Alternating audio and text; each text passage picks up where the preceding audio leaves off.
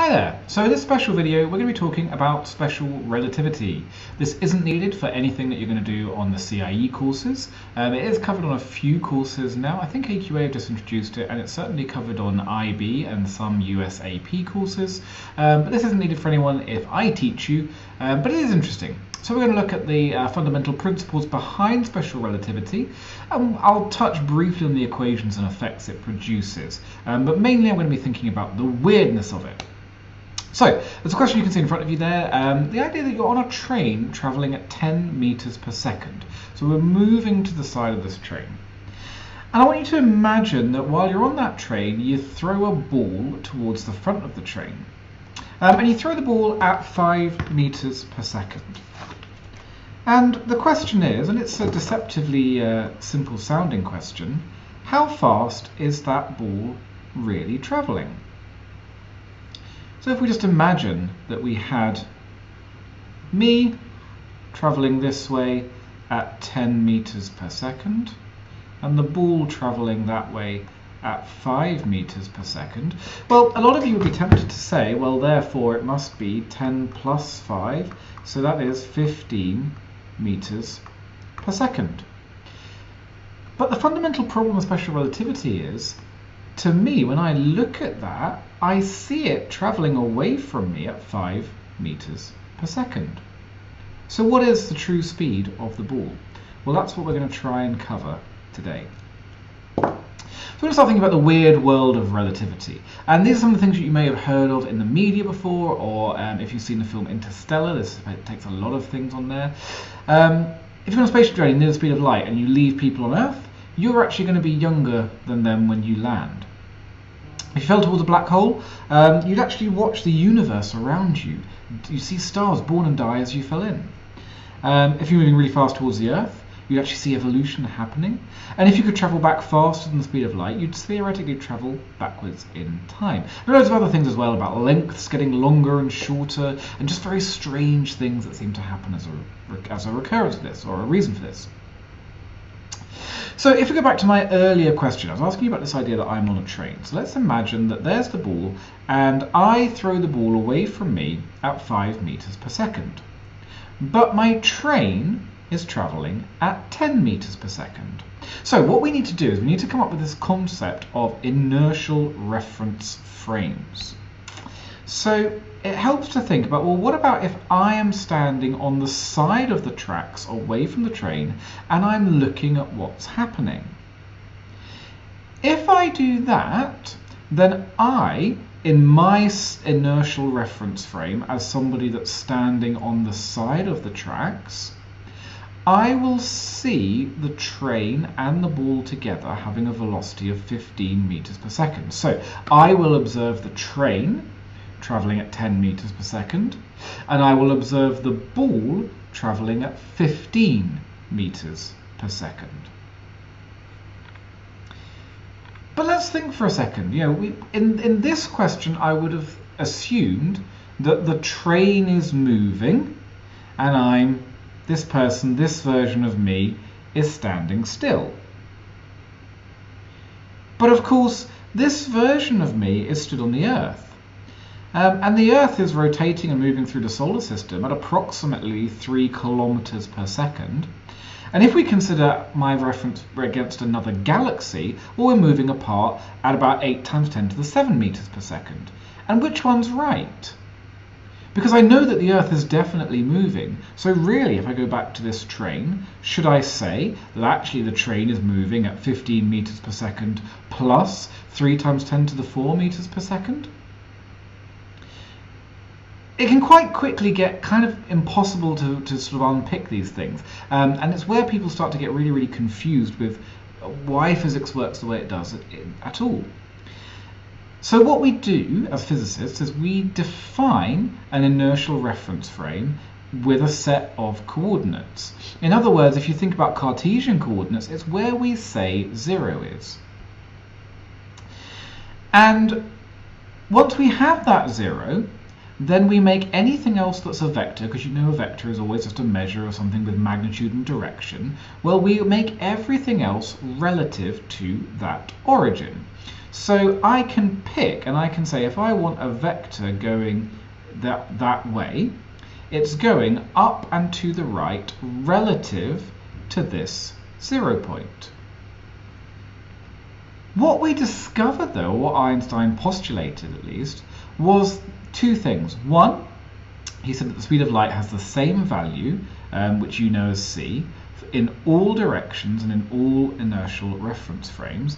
And more fundamentally than that, he said that the laws of physics are going to be the same for all inertial reference frames. So what that means is, well, over here I had my inertial reference frame as defined at this origin, but we can say, or we can postulate at least, what about if I say, well, let's have a new reference frame. Let's take this direction as 0. Well, now, instead of going away from my 0 point, which it was before, it's now traveling, well, with a component that's traveling towards and a component that's traveling away. And the whole point of inertial reference frames is that the red one isn't special. The green one is just as valid, and we should see that all bits of physics behave in the same way. So what does that mean? Well, this comes down to a really famous experiment called the Michelson-Morley experiment. And at the time, there was a belief that the universe had a particular fixed reference point. So if we imagine the Earth moving this way, we were thinking, well, let's measure the speed of light along the Earth. And it's a really simple experiment. What you have basically is a tube, and when light goes down that tube, you start a timer when it leaves, and you stop the timer when the light arrives. Obviously, you need very fast timers, and there's a couple of clever things they did, but that's effectively what they did.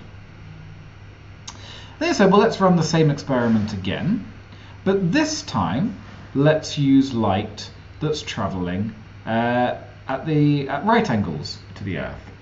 And by doing some clever things, you can account for, lots of people come up with ideas for why this wouldn't work. So you can do this using sunlight, so you can use the actual light from the sun traveling this way and do it.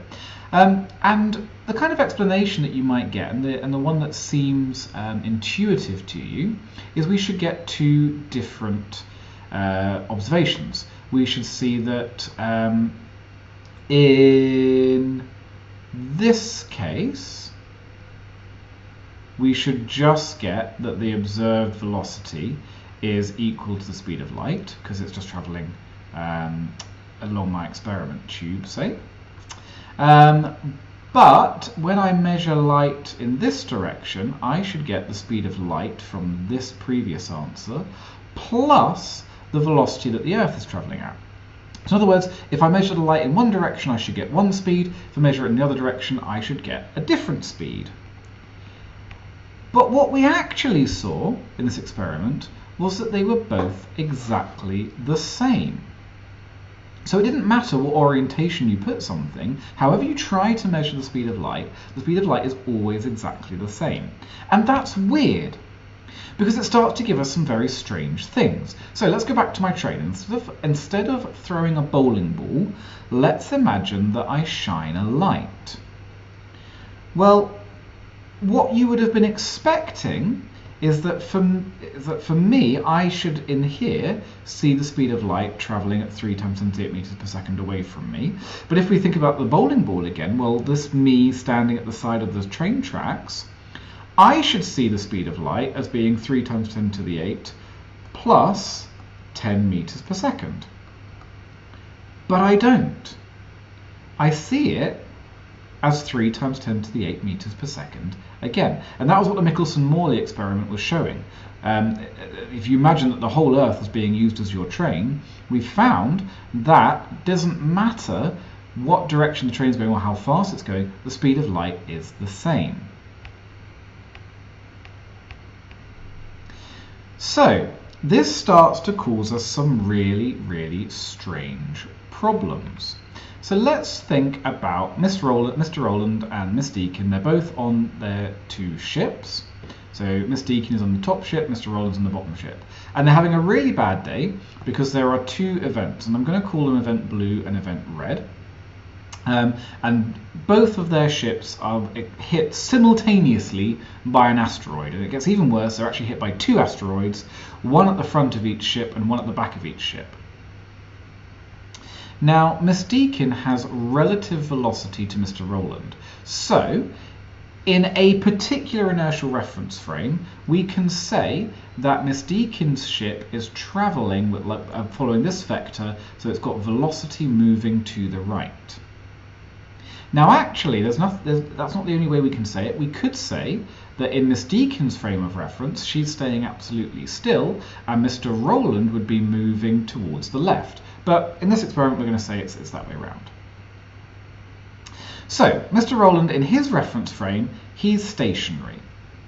So, knowing that the speed of light has to be the same for all observers, we can say that the light will take a certain length of time to go from the back of the ship where blue happened and from the front of the ship where red happened, and they'll meet in the middle here because Mr. Rowland is stood dead centre of the ship.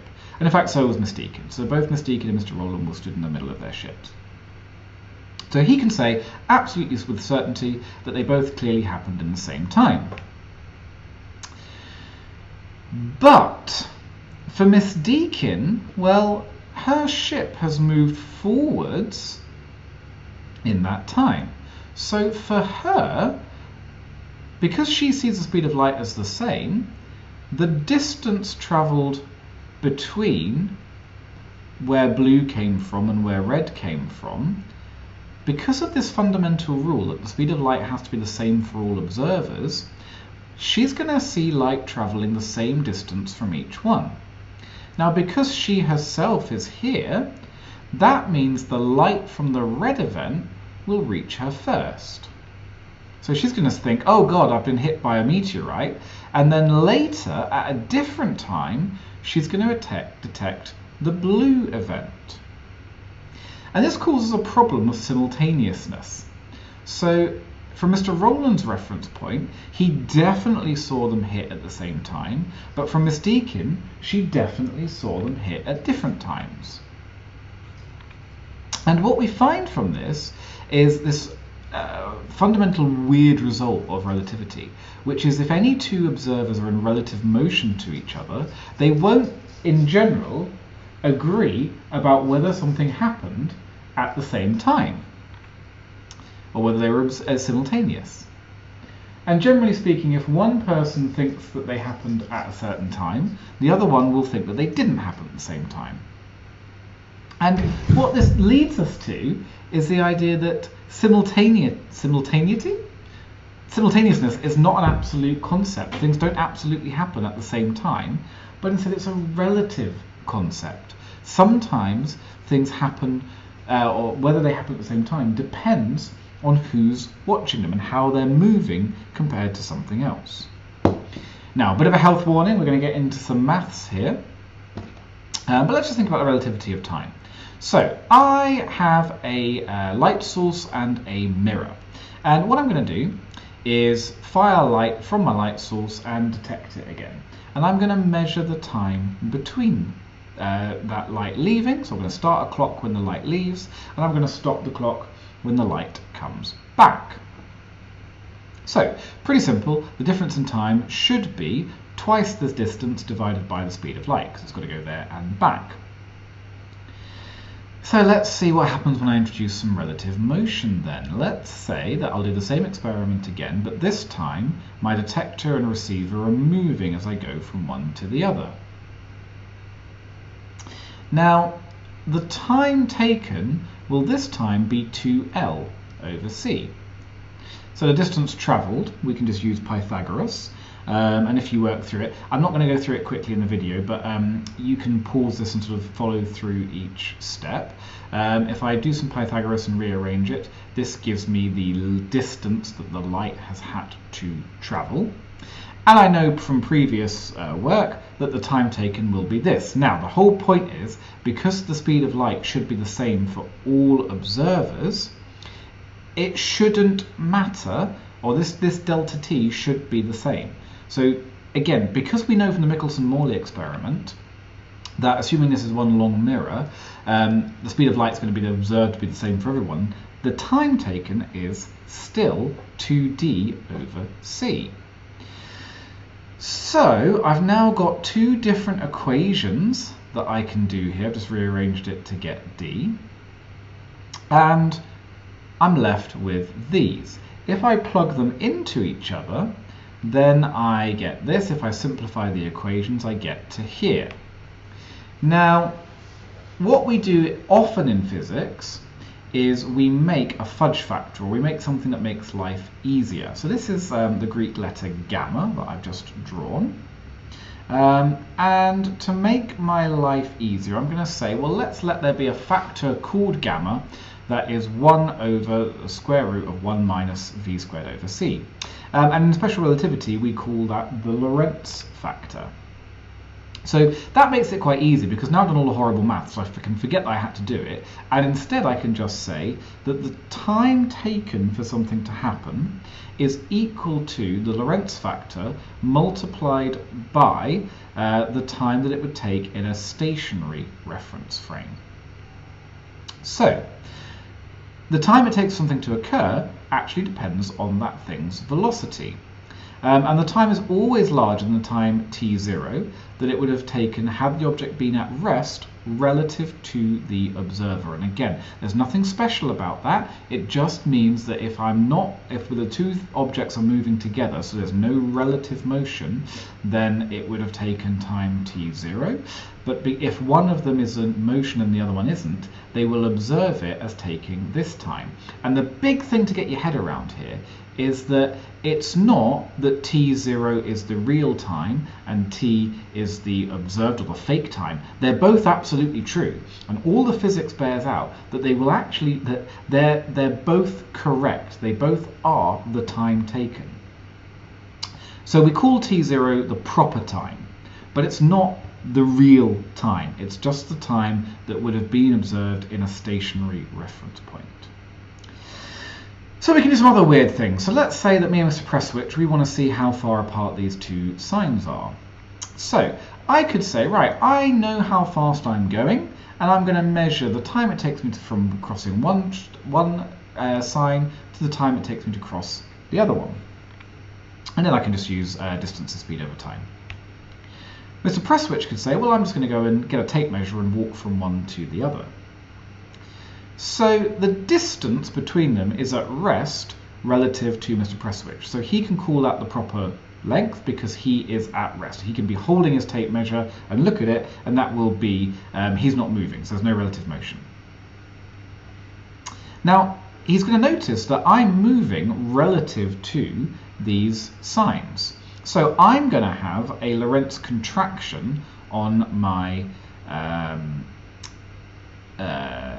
I'm going to notice a different time. So the time taken for me will be the proper length divided by my velocity. Or we can say that the proper length is my velocity multiplied by the time it takes me.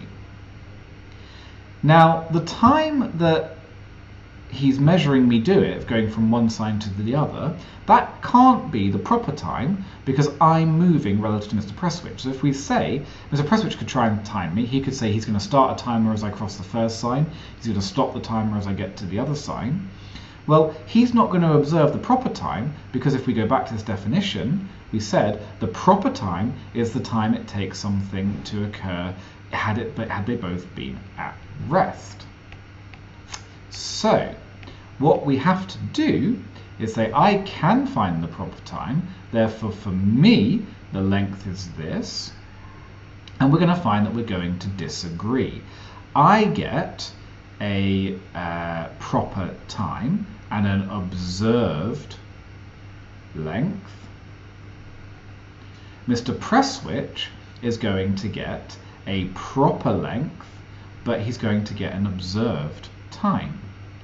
Now, if I plug those into an equation, what I get is some Lorentz contractions going on again. If I rearrange this a little bit, I find from using this that lengths, or the observed length, is equal to the proper length divided by the Lorentz factor. Now, if you again, I don't really have time to go through this in the video, but this is always greater than, or that's not how you do a greater than, this is always greater than or equal to 1. So I'm always dividing by bigger numbers. That's why we say in special relativity that we tend to have Lorentz contractions. In other words, distances that we measure tend to get shorter. We have a proper length, which is if you're stationary compared to the distance that you're measuring. But if I'm moving relative to the thing I'm trying to measure, I'll actually observe it as being shorter than it really is. So these are the three kind of equations that form the fundamentals of special relativity. And if you go and, like I say, look at other examples, these are kind of the three that you need. Time gets longer and lengths get shorter, and this depends on your velocity. So this is the velocity of the observer,